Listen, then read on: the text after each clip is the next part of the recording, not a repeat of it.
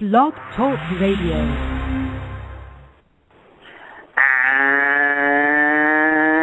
And good evening, everybody, and thank you for tuning in to King Jordan Radio for Memorial Day weekend, May 23rd, 2013. And ladies and gentlemen, today we will be joined by a body language expert in Susan Constantine, and she will dispute the claims made recently by Wade Robson. She will also tell you why there are some inconsistencies and all kinds of interesting stuff you will learn from Susan Constantine. And she has a great background.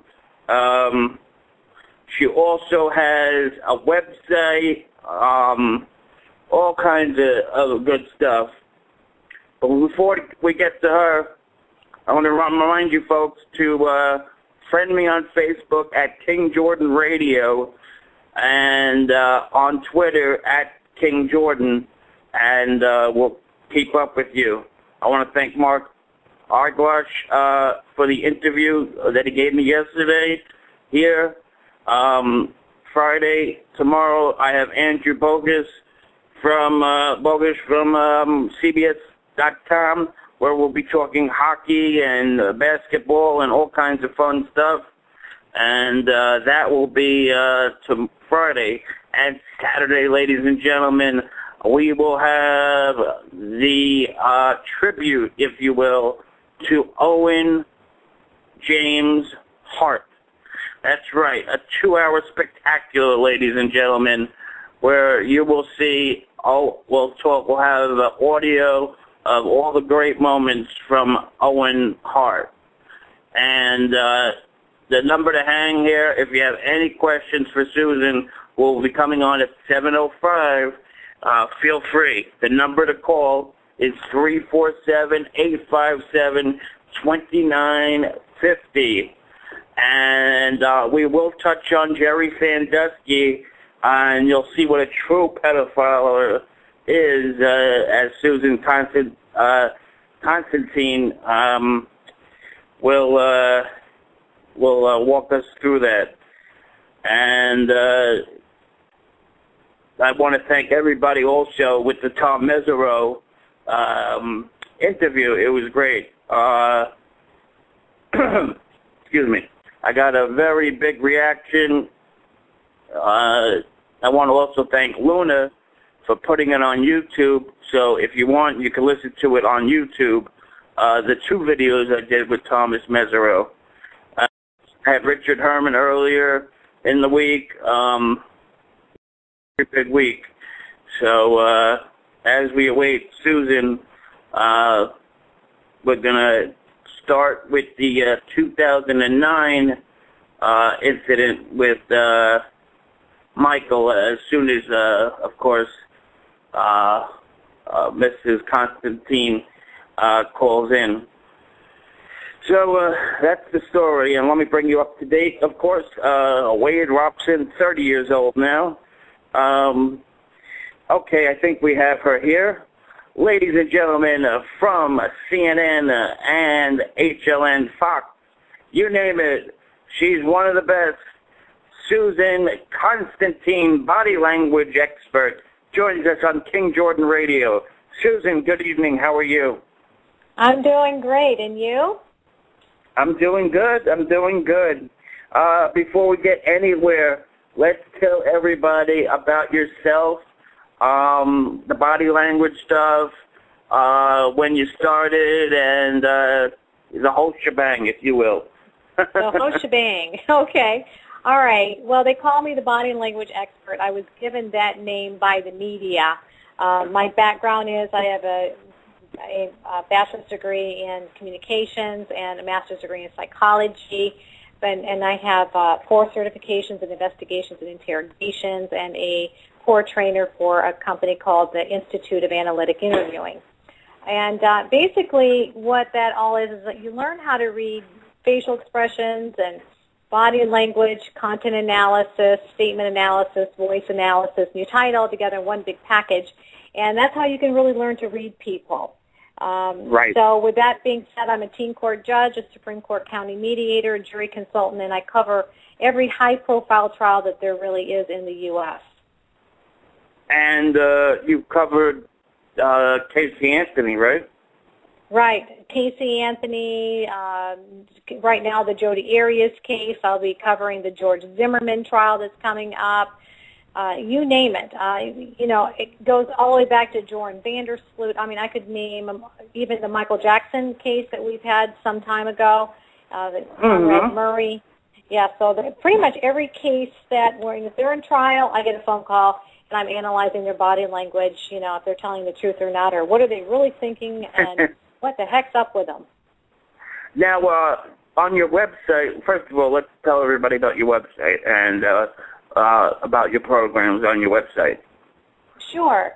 Well, if there's anyone out there that really wants to learn how to read body language, my courses are certified actually in 15 different states, and they're certified for judges, mediators, attorneys, etc. But lay people and salespeople, they all want the program. But it's a program that you can find on my website. It's called Evaluating Truthfulness. It's a 5-hour training course where you learn everything in a box, everything that I've learned over the last 12 years contained in one training program. So you can, go through that, study it and become a pro. In addition to that, there's a book that's on there, just came out on April the 2nd. It's called The Complete Idiot's Guide to Reading Body Language. You could purchase that book. You can also find it on Amazon. You can find it on Kindle as well. So there's all kinds of goodies on there, including a bunch of videos. If you guys are really into watching a lot of the court trials, you can go right on the media tab on the front page, click onto it, find whatever trial you're interested in, and you'll find me analyzing some, including the entire presidential debates, which I also covered for Japan News. Yes. Wow, that's some resume. But with that in mind, obviously you've heard of the young man named Wade Robson, 30 years old, something 20 years ago, now claiming MJ inappropriately touched him.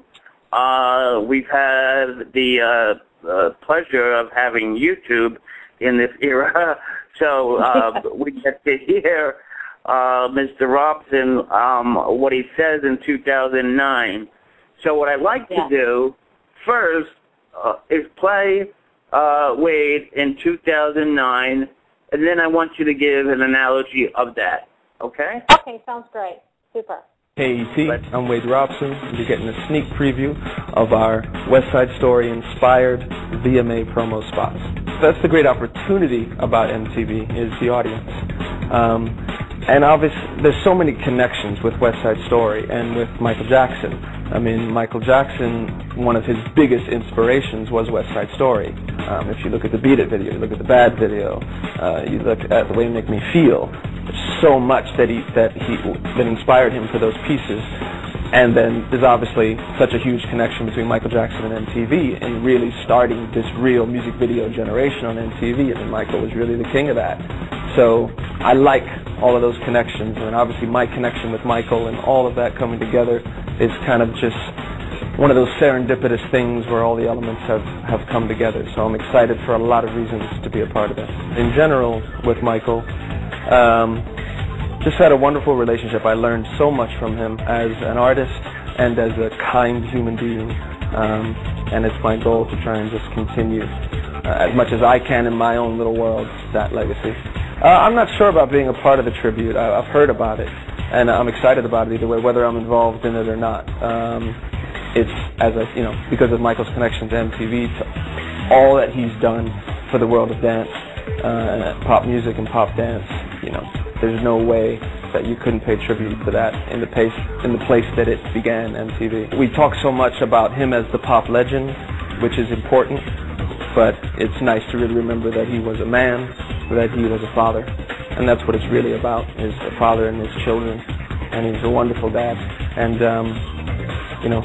at least they had the time with him that they did. So really, Susan Constantine, give me your thoughts on that video. Okay. Well, first of all, what I'd like to share with you, before you can analyze anyone, this is not about judging a person's character. It's about reading emotions. It's about reading through the lines, okay? So when we have to create what we call a baseline behavior, meaning that when we were talking about doing this segment here, I said, the first thing we have to do is I have to find other videos, things that I can use to compare and contrast with. Because I want to see him when he's feeling comfortable in his surroundings, where there's no risk or reward. There's nothing that he's fearful of, maybe just duping somebody. Just kind of him in the raw. So we found this video in 2009, the one you just heard. So we're using this as one of our videos for a baseline. So now I know there's a lot of listeners in, so they may not see the video, but I want to share with you and help you to see this through my eyes. I'm sure that you guys could hear the high energy in his voice. He was very expressive. You could also hear his voice inflection. There was lots of punctuation. He used rhythm, and listen to his pace of his voice. And there was just a lot of movement. So now you could hear his voice. But if you could see the video, you would see his hands moving very rapidly. I'm Italian, and I think you're Italian too, right? King? Right. So, when we speak, we tend to, in our conversations, we just tend to use our hands. So you can see he's very expressive with his hands. He would use very large shoulder shrugs as kind of emphasizing a certain point. He would raise his eyebrows, like what we call an eyebrow flash, and those are just kind of emphasizers, like, I really want you to pay attention to this point. This is really important, okay? So with that being said, we're moving forward. Okay, so now since we have a baseline behavior, we're looking for things that seem different, as change in demeanor, or where the facial expressions don't match their body language, their words don't match the voice inflection, or any combination thereof. And then during that, when we're contrasting, I'm looking for what we call hot spots, things that don't fit. It's like saying, hey, I'm really having a good time. But normally, in a norm situation, it's like, hey, I'm really having a great time, okay? So, we know what someone's norm is, but why is there a change? That should not be considered being deceptive. It rather means that's a hot spot. It's just, why is it? We just want to know why. So we need to dig deeper and probe around it and find out why there's a change. So now we're moving forward into 2013 audio. Right. So, Tate, would you like to play that one for your listeners? Okay. Okay. This is Matt Lauer and Wade Robson, 2013 from last week. But this morning we begin this half hour with a new claim from Wade Robson, Michael Jackson's former protege and longtime defender, a claim that the pop star molested him for years. We're going to talk to Wade in a moment exclusively, but first, his story. For years, dancer and famed choreographer Wade Robson spoke of his one-time friend and mentor Michael Jackson with only admiration. Just had a wonderful relationship. I learned so much from him as an artist and as a kind human being. In fact, in 2005, when Jackson was acquitted of the only molestation charge he ever faced in court, Robson was a star defense witness. He was an adult, he was intelligent, he was articulate, and he was adamant that nothing untoward had ever happened when he was with Michael Jackson. But now Robson is making a belated claim against Jackson's estate because his lawyer said Jackson was a sexual predator, and Robson last year collapsed under the stress and sexual trauma of what happened to him for 7 years as a child. In my opinion, this is all about greed and money. But child abuse experts say that Wade's belated accusation is not uncommon, and that sexually abused children often take decades to acknowledge abuse. Tragically, this is a very, very common story. Study after study after study on childhood sexual abuse has shown that it takes adulthood for many victims to come forward, and that it is very possible that even kids in their 20s do not understand that a crime was committed against them. Jackson's estate says Robson's claims are outrageous and have no credibility. Good morning. Good morning. Good to see you. You know that the things you're going to say here this morning, and perhaps in a court of law, are going to get a lot of attention, make a lot of headlines. So before I ask you specifics, what's your mindset right now? What's my mindset? I feel strong. I feel like this is the right thing to do, because this is my truth. Despite what some people may say after you say these things? Yes. Let me take you back to 2005, Wade, all right, the child molestation trial of Michael Jackson. You were the first witness called by the defense, and the attorney for Michael Jackson said he called you first because you were so convincing and powerful, asserting the innocence of Michael Jackson. Yeah. And here we are these years later, and you're going to say just the opposite. Right. What happened? First of all, one thing I want to clear up is that this is not a case of repressed memory in any Which has way. been reported in the press some. I never forgot one moment of what Michael did to me. But I was psychologically and emotionally completely unable and unwilling to understand that it was sexual abuse. So what are you alleging that he actually did? He sexually abused me from 7 years old until 14. I know it's a difficult and personal question, but can you be more specific? Because you're accusing someone who is deceased of criminal activity. Yeah. So I need you to be a little more specific.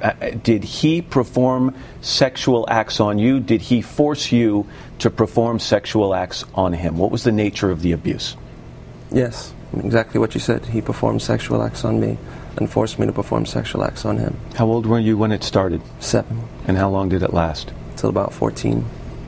Now, when you testified in 2005, and you took the stand and you raised your right hand and you swore under oath that nothing sexual ever happened between you and Michael Jackson, why did you lie? You know, I said what I understood, and I said what I was able to say. From 7 years old, from day one of the abuse, Michael told me that we loved each other and that this was love, that this was an expression of our love. And then you'd follow that up with, you know, but if you ever tell anyone what we're doing, both of our lives and our careers will be over. When I was 11, when the first trial was going on, the criminal investigation in '93, he would call me every day and role play and tell me the same sort of things, and also tell me then that if anyone ever thought that we did these things, any of these sexual things, that both of us would go to jail for the rest of our lives. When you testified in 2005, did Michael Jackson or anyone working for him offer you money to say the things you said? Did they tell you must lie on the stand at that time? No. There was no money. There was no you must lie. Michael, when he would talk to me before these things were going on, and he would call me every day as these things were happening, it was complete manipulation and brainwashing. It wasn't any sense of the truth on the phone. He would role play with me and train me for these scenarios. You know, you say it's not repressed memory. You say you always knew and had in your mind what happened between you and Michael Jackson. You also say that when you finally had a son of your own, that it was looking at that son that made you think if anyone ever did to your son what Michael Jackson did to and with you, you'd kill that person. Yeah, I'm a father, and I became a father 2.5 years ago to this beautiful baby boy. And during the first 18 months of his life, I collapsed into 2 nervous breakdowns, terrifying nervous breakdowns. At that point, I had no idea what was wrong with me, what was going on. During the second one, this thing happened where I started looking at him and imagining him being a victim of the sexual abuse that I was at the hands of Michael.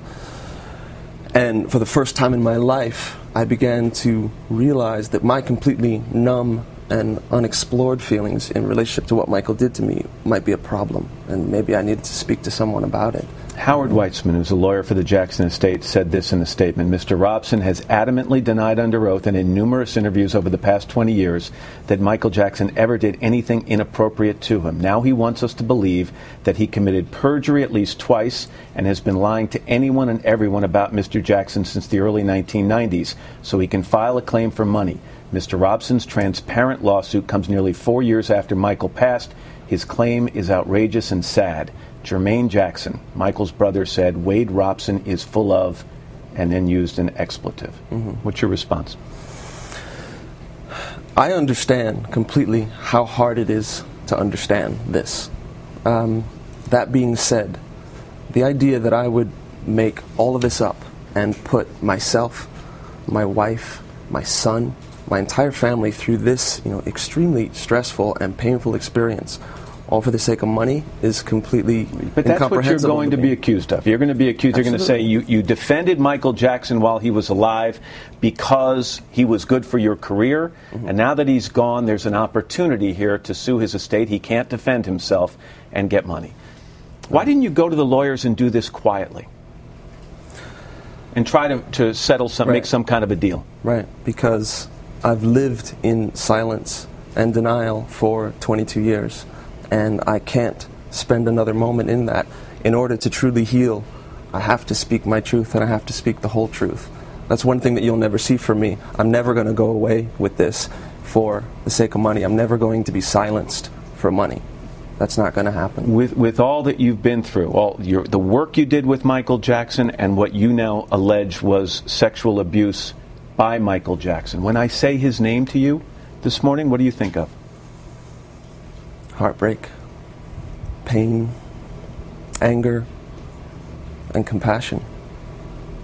There's no excuse for what he did to me, and I believe many others. But he was a troubled man, and every effect has its cause. The image that one presents to the world is not the whole explanation of who someone is. Michael Jackson was, yes, an incredibly talented artist, and with an incredible gift. He was many things, and he was also a pedophile and a child sexual abuser. His fans have been contacting me on Twitter this morning in record numbers, Wade. Yeah. And a lot of them are saying you're a traitor. You understand their emotions this morning? I understand how confusing it is to understand, how hard it is to understand. I get that. But all it takes is a little bit of education into child sexual abuse and realizing how unfortunately typical my scenario is. The trauma and the psychological effects of child sexual abuse last for so long. I had no understanding of this until up to just over a year ago, and I'm just at the beginning of my healing process. I'm sure I'll be dealing with this for the rest of my life, but I'm so thankful that this is happening now, because now I can get my life back. And my son is the one that saved my life. Wade Robson. Wade, thanks very much for your time this morning. Thanks I appreciate it. Okay, Susan, give me your analysis of this very interesting video. Yes. Now, remember in the first segment, we were just talking about the before, the one we used as our norm, right? We're trying to find our baseline. Now we move forward to the 2013. And remember when I talked about that, we have to look for things that don't fit. The facial expressions don't match the words. Body language doesn't match the words or the voice, etc. This is what I want you to be able to see things that people may be missing, okay? So when I listened to that 2013, the first thing I did is I wanted to just run it through its entirety, just kind of get my take on it just at first glance. Then I slowed it down. I was listening to the words that were spoken, and then I wanted to tie in what would be the appropriate emotion when he spoke that word.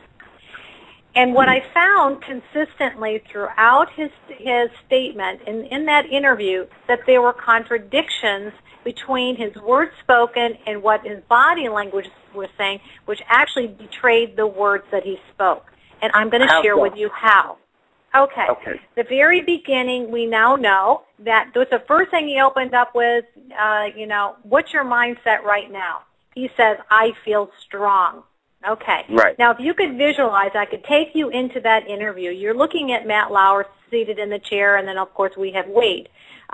We have Matt Lauer. He's got one leg crossed over the other. He's got his palms up. He's talking. He's in a very relaxed but an open posture. So now the words that were spoken by Wade, he says, I feel strong. Strong meaning that he feels confident, that he feels powerful. Now, when his body language is kind of constricted, he has his hand kind of perched in between his thighs, as if, he's kind of poking it in. That's making your body language very small. It is the complete opposite of feeling strong. And oftentimes what we find, that people that might hold their hands underneath the table or they might conceal them underneath, what else are they concealing? So that was my first thing. The other thing is what I looked for. The moment he said that, I feel strong, you would notice that one of his shoulders, you could see what we call a very micro shoulder shrug. It just means kind of like just one little shoulder just kind of pops up real quick. Not both shoulders, just one. That is what we call a micro shoulder shrug. And in Dr. Paul Ekman's work in detecting deception, what we find that people that are lying to us or might not be stretching the truth or could be somewhat deceptive, you will notice they tend to use these little micro shoulder shrugs. Now, the difference is when I shrug, like bring both my shoulders up, which would be consistent with I don't know, I'm not sure, you would see that. But when you say I feel strong and one shoulder shrugs, that now canceled out the words you just spoke, which was consistent with his body language that was retracting versus looking powerful and confident. Does that make sense? Mm-hmm. Absolutely, yes. Okay, so now that was the first thing. The other thing that I'm looking at is I'm also comparing his voice inflection. Now, I'm not going to minimize what he's saying because, quite frankly, I wasn't there. They were there. I don't know. I don't know with 110% absolute that something, I don't know, could have occurred. But what I can tell you is the stories aren't fitting. And somebody is not telling the truth, okay? And since Michael Jackson is not here to tell the story, I would assume that one feels empowered to be able to do this on their own and not having to have the rebuttal from the person who really was supposed to be the willing participant here.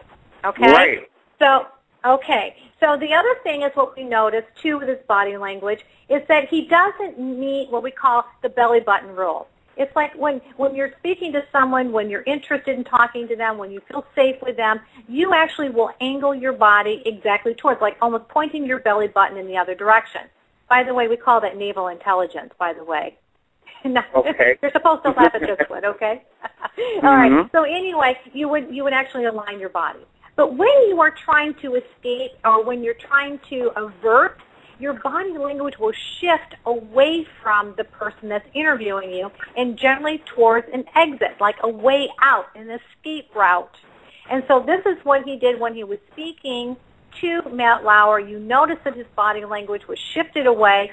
He was not crossing his legs or mirroring the other person, which is showing tremendous, it would show rapport. They're not doing that. You could see that he was not in rapport with Matt Lauer and he wanted to escape out. This is important because what we find is, I've been doing this for a very long time, and especially analyzing a lot of these high-profile trials. And what I find consistent with is that people, when they feel uncomfortable and they feel like if they're going to lie to you, most of them don't just meet you head on like a bulldog. They will avert. They will shift their shoulders. They will shift their body language or their hips to away from the other person. It's just a natural thing that they do. The other thing is that I noticed was in the voice inflection. Did you hear the difference in the tone? The first one, there was lots of energy. Of course, he was in an environment where there's lots of things going on. And then his tone now changed in this one. But, of course, this is something that's very serious now. So we have to consider, would that be the normal tone when you're talking about something so private? You would assume yes. But then again, keep in mind, he's on national television telling everybody in the entire world this, and he's supposed to feel strong. He should be very strong in his voice and his inflection. And that contradicted one another. So what we're listening to is when you're talking about the sexual molestation, I'm going to give you an example. When you're talking about being sexually molested, now you're so angry, that you could have killed him because now, this is I'm looking at my son, I'm thinking if anybody could have done anything to him, what happened to me, I was going to kill him. What would the natural reaction on their face look like when they're saying that word?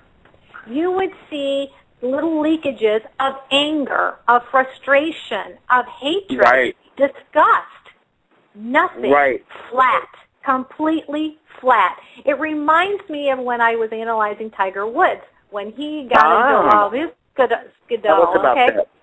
Okay, so when he was being interviewed, and he said, I didn't have anything to do with this, I didn't hurt her, etc. And then he says that he was apologizing. So when he was saying he was sorry, you didn't see the muscles in his forehead that are consistent with sadness. But when I saw sadness is when he was talking about how he disappointed all of the people that worked for him, all of his sponsors. So I saw where his alignment was. So when I'm reading body language, I'm looking at what is the appropriate emotion when you're using very strong words like that, a monster or you want to kill them. You should see that emotion. And also, too, here's the other thing. It should make you, the person who is listening and watching, to feel that same emotion if it were authentic. If he were delivering it in authenticity and it truly happened, it will move you to feel anger or disgust or sadness, whatever that emotion is, and you didn't do that. We heard him talk about the heartbreak and the pain and the compassion. Right. That's how he felt about Michael Jackson. When someone's talking about heartbreak, we're going to see sadness. Sadness where the corners of the mouth might turn down slightly. You will see the corners of their eyebrows turn up, and it causes wrinkling across the forehead of stress and pain. That's consistent with those words, heartache and pain. It wasn't there. The last one was compassion. When you're feeling compassion, you would generally put your hand towards your heart or maybe towards your tummy area because that's something that's heartfelt, or put your palm towards your body somewhere, okay? Usually in your chest area. That wasn't there. So that leads me to see, and when I'm hearing this, something's off. These are those hot spots I was talking about. There were so many inconsistencies based on his normal behavior, and the words just didn't match up to what his body language was saying. So I can say, in my heart, I can tell you that I feel that he was not being truthful. And he said, this quote, "This is my truth." What did you get for that? Well, he thinks his ownership, that's my truth. That's not your truth and what really truly happened. It's my truth. Here's the thing, too, what's interesting. People that lie and don't tell the truth, they could tell you a complete fabricated lie. But if they believe that to be truthful to them, who are we to say that they're not telling the truth if they live in self-deception? Exactly. So, if you can grasp that for a minute, because that's where we get people that are highly narcissistic, they're sociopaths, really sickos, psychopaths. They live in their own reality. But when you're listening to that, when he's saying that's my truth, but then he follows it with a whole truth. But see, it was the order in which he said that. It was my truth and the whole truth. He should have said it was the truth. He didn't have to embellish it. He didn't have to add the additional language in there. He didn't have to use the additional contracture. So we learn a lot about words that people say and the order in which they say them, how they phrase them, that also is very significant. What about I feel sympathy for him, and then I feel he was a genius? You're talking about somebody that allegedly for 7 to 14 years, as he said it. Yeah, well, let's get into that. 7 to 14 years. What did you think of his statement about 7 to 14? Well, here's the thing, as I find it, of course, he's not a convicted felon or anything like that. He's just making a statement that he believes is true. They have a lot of time to think about stuff. Think about it here. How many years he's now, since Michael's been passed, that he's been able to think about what he's going to say. And to me, it happened between 7 and 14, was like saying that it happened anywhere between this time and that time. It was very scripted to me. It rolled off his tongue too quickly. I would assume that he might have said, well, it happened around when I was around 7, and it continued on till, I was a teen, somewhere around 14. You would assume, because they're now taking you through that journey, not 7 to 14. It's just like he had it it was so contrived when he said that. Right. And then the other thing, go ahead. Go ahead. Yeah, I was going to say, the first thing he says out of the gate, which of course TMZ got a hold of some transcripts allegedly, and they said it was repressed memory. Right out of the gate, he says, I want to tell everybody that this is not a case of repressed memory. What was your thoughts when you heard that? Okay, you know what this kind of reminds me of? I just can't help but, analyze different cases and stuff that I've been involved in. And, right out of the gate he says that, because that's the first and foremost thing that he wants everybody to know. It's interesting in the order people use their words. Out of the gate he says, not a case of repressed memory. Well, I would assume, I bet you if you can go into the courts and you can look at all the motions and the actual lawsuit that's filed, I am sure that this has something to do with his case. So, this is something that he's going to have to prove in his case. I did not have repressed memory. I just want to make that clear to you.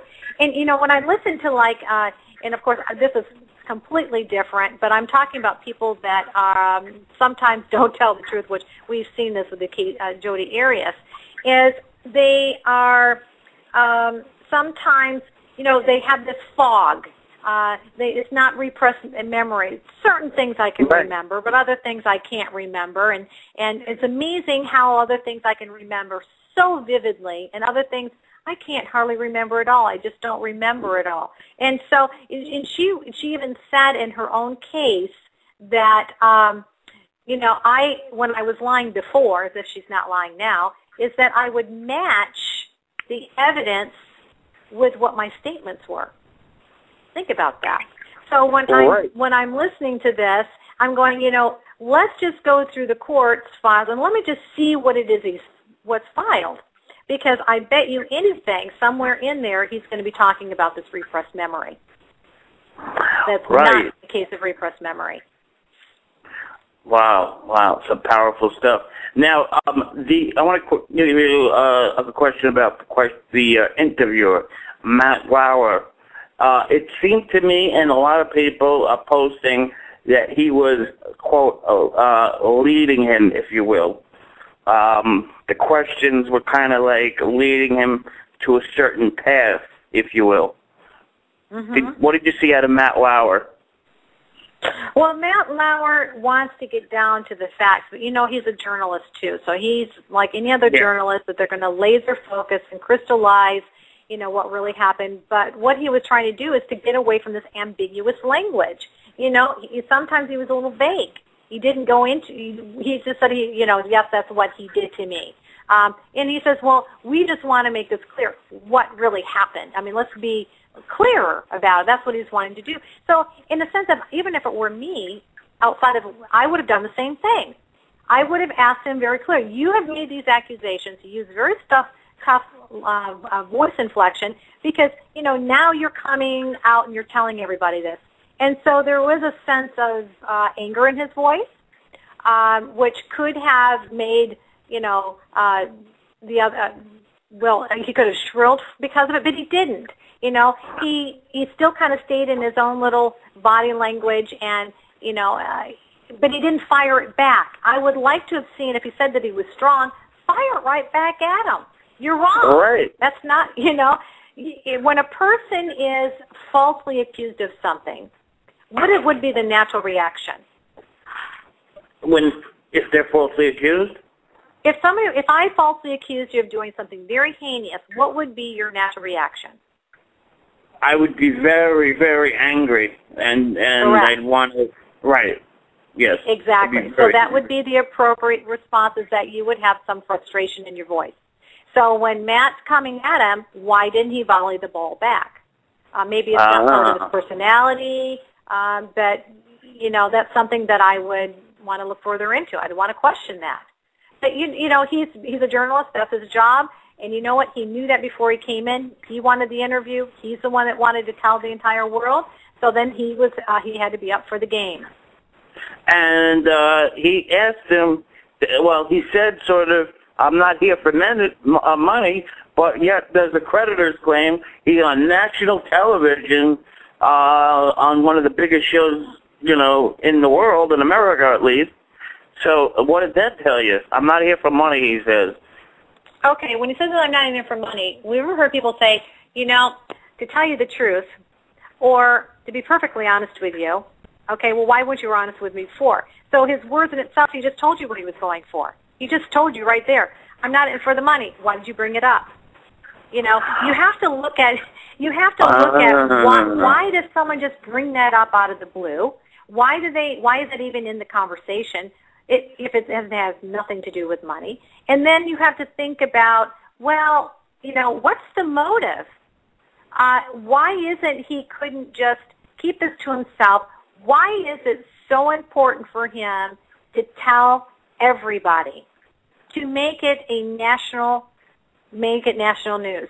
You have to wonder why. For self-healing, for whatever. You could have done that in a counselor's office, for goodness sake, filed a lawsuit, never gone in front of the camera, but he didn't do that. He chose another path, and those are the things I have to question why. Wow. Interesting. Now, before we let go of this, we're going to get into Jerry and Sandusky in a little bit, but do you think he'll come away with anything with this case, with all these inconsistencies, the video, everything you pointed out? If you were a judge, what would you do with this case? Well, first of all, I am a teen court judge. That does help a little bit. I'm a volunteer teen court judge, I should say. But, you know, it's not the judge who makes that decision. That's the jury if it ends up being a jury trial. So, you know, it would be in the hands of it wouldn't be it's not a capital case. There would probably be 6 jurors and with a couple alternates, and they would have to decide on that case. But, you know, what's going to happen is that all those videos are going to be played. You're going to have people that specialize, that are expert witnesses as it deals with repressed memory of those that are now suppressed their emotions for many years, and now they're letting it out. And they'll probably have some very compelling expert witnesses. So I would say if I were on the defense, I would get ready with my expert witnesses to rebuttal all the inconsistencies and the very powerful statements that were made early on. And also, you know, that he wasn't a young kid when he did it in 2009 when he spoke. So I think that's going to be quite interesting. I certainly will be keeping in touch and will be more than likely in the courtroom to watch that one. Right, and we spoke yesterday, and, you know, I first contacted you about Michael Jackson, and you wrote a little passage or chapter in the book that may be released soon. Can you tell us about that a little bit? Sure. It's a book. It's really interesting because when you called me about this, I was writing a book. It was it was because it's not actually in the process because I stopped writing the book because I ended up getting another book deal and had to have it done within a certain period of time. So I dropped it temporarily to pick it back up again. But it's called See What You've Been Missing in Trial Celebrities and Politicians. And there's a chapter in there that's called Sex, Lies, and Split Verdicts, which is analyzing the differences between a true sexual predator, Jerry Sandusky, and Michael Jackson, who I believe was completely innocent.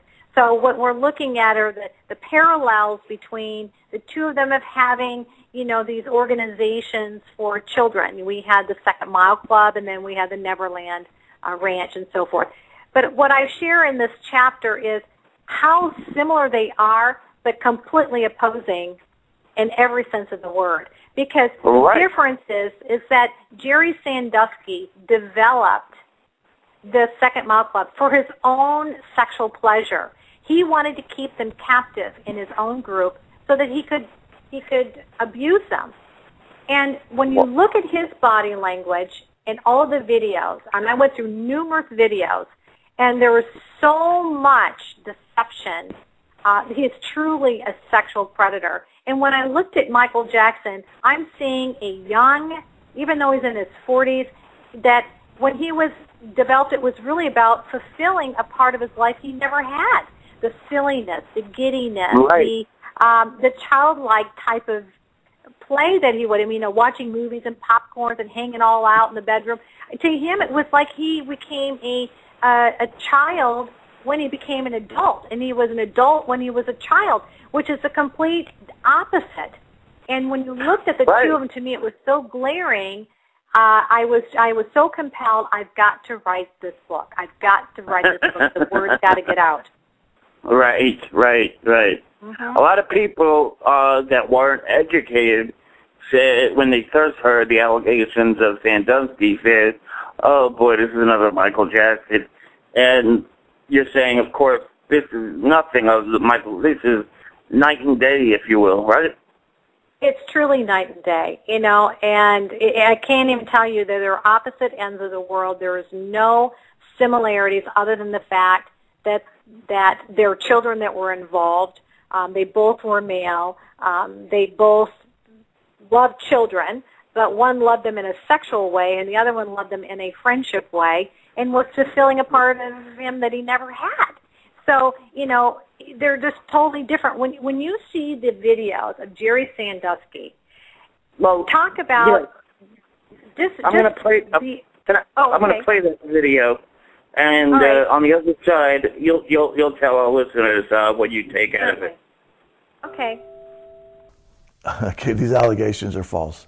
I didn't do those things. I don't know what else to say.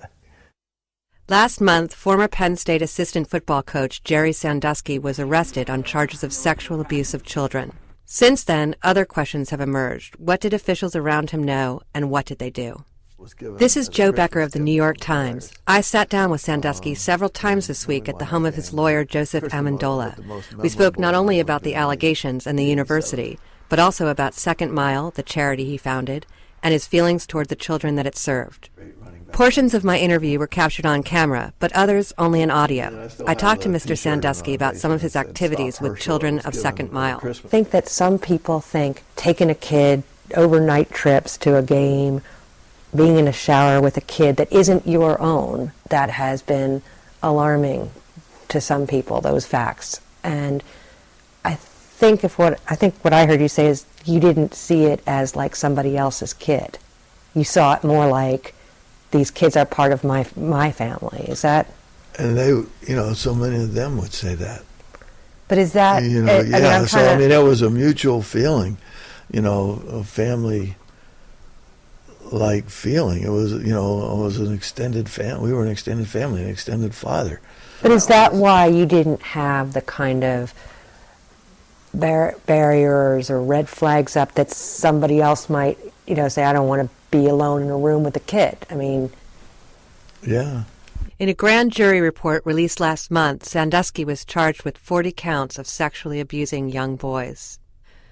In 1998, an investigation was launched by university police and the State Child Protection Agency. A mother claimed Sandusky had hugged her 11-year-old son while showering with him in a Penn State locker room. I asked Sandusky about the extent of that investigation. I was talked to once. By an officer? By one person from Children and Youth and by... And an officer. And that was it? Yeah. And as far as you know... And bang, right after that, then we got an unfounded report. That was within a couple of days, I think. Law enforcement officials closed the investigation, and it appears no further action was taken by the university. Sandusky said the university president never confronted him.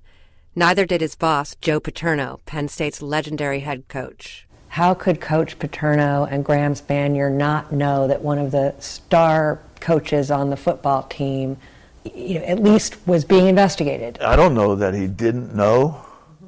I know that he never said anything to me. I know that. In 2002, there was another incident in the locker room showers. An assistant football coach, Mike McQueary, has testified to the grand jury that he witnessed Mr. Sandusky sodomizing a young boy and that he reported some version of that scene to Mr. Paterno the following day. Paterno has testified that he then informed the university's athletic director, Tim Curley, that Sandusky had done something sexually inappropriate with a young boy. Curley, who has been charged with lying to the grand jury, testified that he was told that Sandusky was inappropriately, quote, horsing around, unquote, with a boy in the shower. Curley met Sandusky to discuss the incident. Here's what Sandusky said. Yeah, he was concerned. He was concerned about it, yeah. Did he talk about horseplay? How did he couch it when he raised it with you? In other words, he must have said, he didn't. You're saying he certainly didn't say what's being said today. So what did he say? Just that somebody was uncomfortable and. Well, he was coming to me with a concern. He was coming to me with a concern because, and I guess in his words, somebody had talked to him about inappropriate behavior in the shower. So and you told him this is. Yeah, I told him that it didn't happen, and there wasn't, in my mind, there wasn't inappropriate behavior, and I said, if you want, you could speak to the young person that was involved. I asked what restrictions Curley put on Sandusky, who by then was retired yet still had access to the university's facilities. Right, he didn't want me to bring kids in there and work them out anymore. And I remember saying, well, could I just work them out? And he said, no. And then, what, did he, take your keys? Or you were able to keep going there? No, he didn't take my keys. I still have my keys. Okay. And I still went in there and worked out. Prosecutors say all the alleged victims passed through Sandusky's Second Mile program. Talk to me, if you will, about how you kind of physically interacted with kids and how to understand that within the context of the Second Mile. Because I think some of the things, if you don't have any context, might seem to some people showering with kids, blowing on their stomach, bear hugging them, might to some people in a vacuum seem strange. I wasn't playing. I mean, that was just me. I don't know. Like I said, I grew up at a recreation center. There was constant activity. I worked on a playground. I loved active kids. Pressed further about his physical interaction with Second Mile children, he had this to say. The environment was family-like. I mean, and I guess, in times that you had with them, all the times were precious times. They were significant times because they weren't going to have you and you weren't going to have them. So it was significant times. It was important times, and so I guess it just happened that way. I don't know. That's kind of. Sandusky maintains his innocence and remains out on bail while state prosecutors build their case. He has only spoken out one other time since his arrest in a phone interview with Bob Costas on NBC. Are you sexually attracted to young boys, to underage boys? Am I sexually attracted to underage boys? Sexually attracted? No, I enjoy young people. I'm sitting there saying, well, what in the world is this question? What is, am I going to be, if I say, no, I'm not attracted to boys, that's not the truth, because I'm attracted to young people, boys, girls. Yeah, but not sexually. You're attracted because you enjoy spending time. Right, that's what I was trying to say. I enjoy spending time with young people. I enjoy spending time with people. I mean, my two favorite groups are the elderly and the young. The young because they don't think about what they say, and the old because they don't care. So I love being around both those groups of people, and neither one of them are going anywhere. They're not caught up like all of us in trying to make a living and trying to impress people. They are who they are, and that's why I love those groups. Those are my two favorite groups of people. Oh, boy. Oh, you're going to like that. No, right, I can't listen to him anymore. Susan Constantine, Susan, give me your take on that clip before we let you get at it. Yeah, there's so many things. The first thing it started out with a little ha-ha, you know. Most people will open up or end with a deceptive statement with a laugh or a giggle or a smile. So look out for that. There's always that little ha-ha afterwards. And there was so much stuff in there, you know, when he was talking about, you know, even the little ones, the ones he loved are the little boy or young children and older people. Well, they're very vulnerable when it's what they tend to prey on.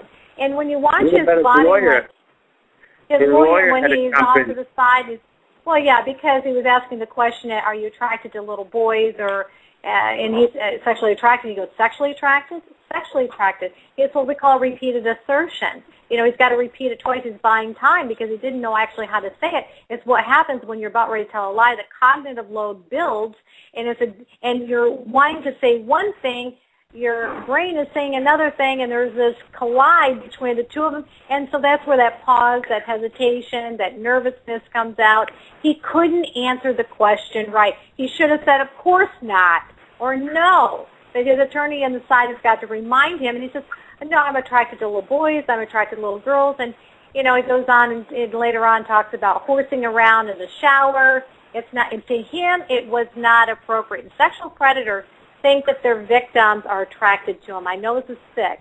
They think that they have a connection. They're like family, like he said. They don't think what they're doing is wrong or inappropriate. So for him, it was like this other one. It was his truth.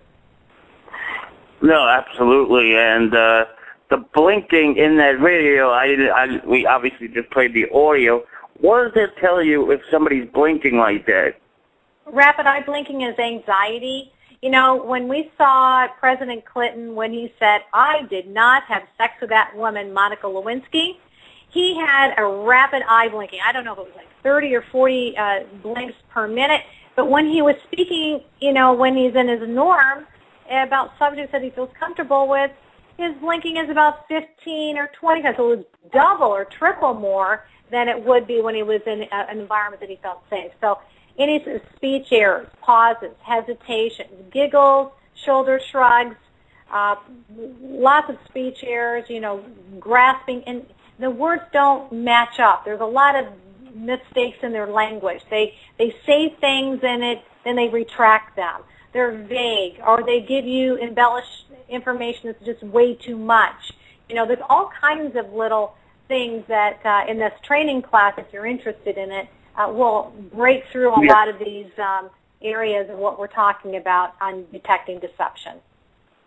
Yes, and before we let you go, as an expert opinion, the Michael Jackson community and everybody, your expert opinion on what Matt Lauer and the alleged things that happened. Can you give it to us? Based on his baseline behavior and what I witnessed in the contradictions in the body language versus the words spoken, which I think the body language betrayed him, that I'm telling you that my personal and professional opinion is that he's not telling the truth. Okay, and that Michael Jackson did not sexually molest him. Good night, everyone. Good night. And your website is? It's SusanConstantine.com. Susan, we'll have you on again. Thank you a million. You're welcome. Bye-bye.